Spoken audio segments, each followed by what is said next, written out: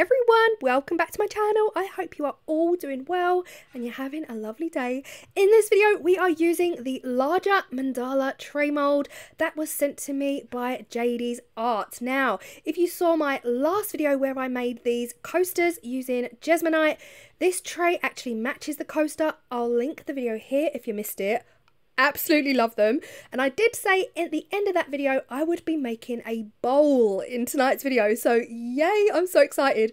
I'm actually going to be using Vista resin, which is their 1:1. This is Vista 1:1, perfect for beginners. Now I have to be brutally honest with you guys, I didn't press record at the beginning, okay? So I've already poured a thin layer of resin into the mold and I'm so sorry for that. I mixed up my resin, I poured a thin layer. I'm actually going for a technique that I've seen Patra Gerbracht on YouTube. She's doing this a lot and oh my gosh, the results are incredible.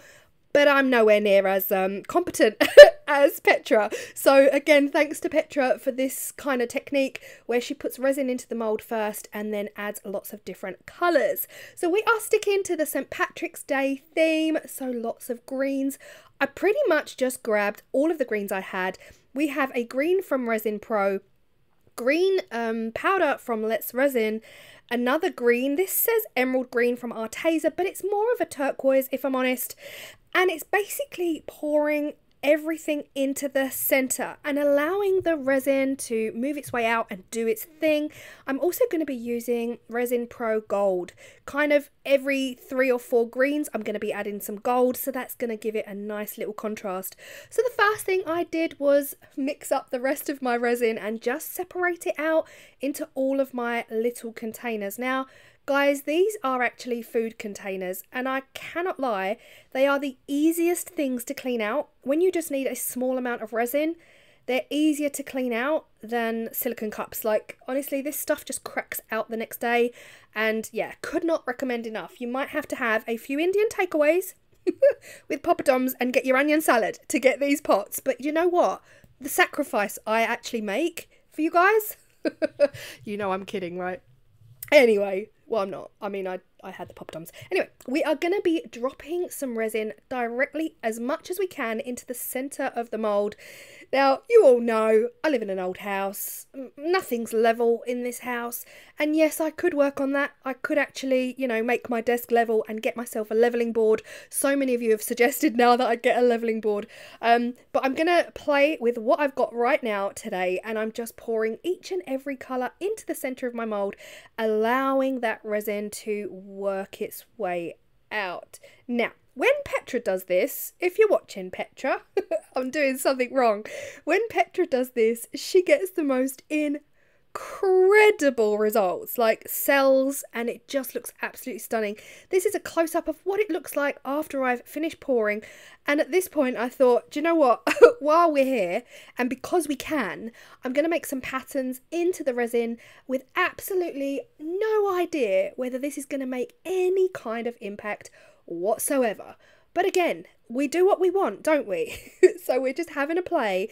I'm using my cocktail stick now. I'm not touching the bottom of the mould. What you don't want to do is scratch your silicone in any way because it will damage it permanently. And then I figured, you know, while we're here, we might as well carry on and just add in some leaf shapes. Again, no idea if this is going to actually make an impact in the final result. But look at this. Oh my gosh.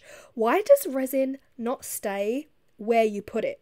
Why does resin have to betray us like that and move all the time? This is what it looks like a few hours later. Now, here's the thing. We are about to make a bowl. In an ideal world, I would have got to this resin about 2 hours earlier than I did. Unfortunately, this is just on the cusp of being too late. It's too solid, you know? Luckily, I still made it work and we were okay because it was a little bit pliable. But in an ideal world, you want to really make a little tester tray and just keep checking on it to see if it's ready yet.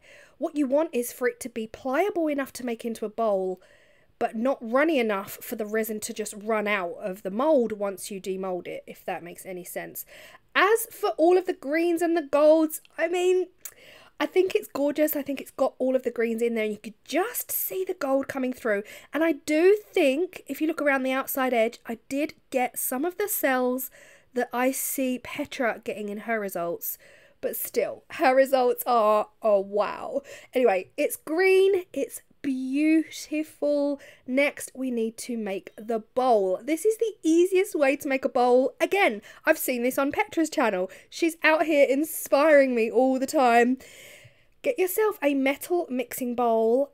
We have a set, so that was okay. And ideally, this form, this resin tray, this resin coaster, or whatever it is you're making, it should be soft enough to just kind of fall in to the bowl. This is what I mean. You want it really bendy, really pliable, but not runny. You don't want the resin to run out. This is what was wrong with mine. I left it just a little bit too long for it to be as moldable as I wanted it to be. But do you know what? I could have easily filmed another video and showed you, you know, how to do it perfectly perfect, but that's not me. I need to explain what went wrong here. I left this resin for about 8 hours. I think I could have easily come back in 6, maybe, because I had it on the heat mat. Probably a big mistake. It cured it too fast. And yeah, we got there in the end. Lots and lots of bending and bending and moulding and bending for me to be able to shove it down into this bowl. Now, I did use cling film here because obviously this is one of our bowls for our kitchen and I didn't want resin touching it, you know. Even though Vista resin has been classified as food safe, I'm always still a little bit wary about that. But then the kind of cling film started to rip, so I ended up taking all the cling film out, playing around, pushing this resin tray down as much as I could. Like pure brute force was needed at this point. And then I ended up taking it back out, reapplying the cling film, and that is how it ended up. So actually the next day I decided, get it out of the bowl, sit it upside down over a heat mat, and hopefully that heat will make the bowl kind of curve even more. And I just applied some weight to keep that bottom of the bowl flat. The bottom is so beautiful, honestly. Sometimes it's the front, sometimes it's the back of the resin that is more pretty than the other sides. I just think this is absolutely gorgeous. And here is the bowl. Now, at this point, it's been 3 days. You don't have to be that long. This was just my schedule. It's rock solid at this point. It's not going to bend again. It's not going to go anywhere. It's not going to distort its shape. But how stunning is this? Now, my dream was to get a bowl, like a proper bowl. This is more of a shallow bowl, like a entryway tray for your door keys or, you know, a little decorative item in there. But it's absolutely solid as a rock and I love it. Now there is temptation at this point. There is temptation to add to it, add gold pen. I don't want to do any of that. I think the mould speaks for itself with all these shiny areas. It literally looks like disco lights flicking through the whole resin. I think this mould is absolutely beautiful. And like I said in the last video, there's areas of matte textured and there's areas of pure shiny silicone.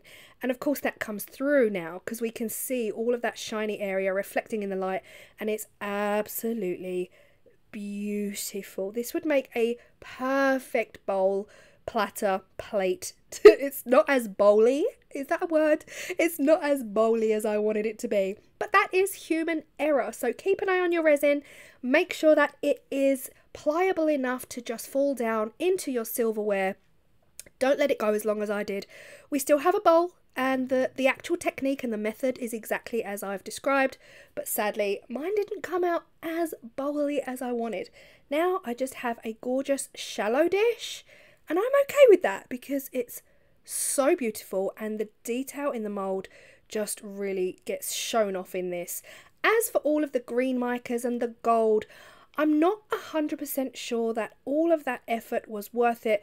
The actual results of that pour, if you guys have not watched Patra Gerbracht, go and honestly check out her channel. I'm going to leave her linked below because everything in this video was fully inspired by her. The way she made her bowls, genius. Oh my gosh, easiest method ever. And of course the way she pours that resin to get some beautiful cells. It just didn't work for me. It didn't work as well for me. But you know what? She's amazing and I appreciate her very, very much. So I'm going to link her channel down below if you want to really see what result I was actually going for with that resin pour. But it's all good. We are all here to learn. And I hope you found this helpful despite the fact that we only have a shallow bowl and not a deep bowl. I am sorry if you can hear Puppy George barking. It is a crazy windy day here today and every little noise is freaking him out, but he's downstairs with Tim, so he's good, he's safe, but yeah, he's a bit barky. Anyway, sorry for that. Hope you've enjoyed and I will see you all in the next video. All of the details for Jadey's moulds will be down below in the description box, and do check out Petra's channel. I will see you all in the next video. Bye. Yesterday there was some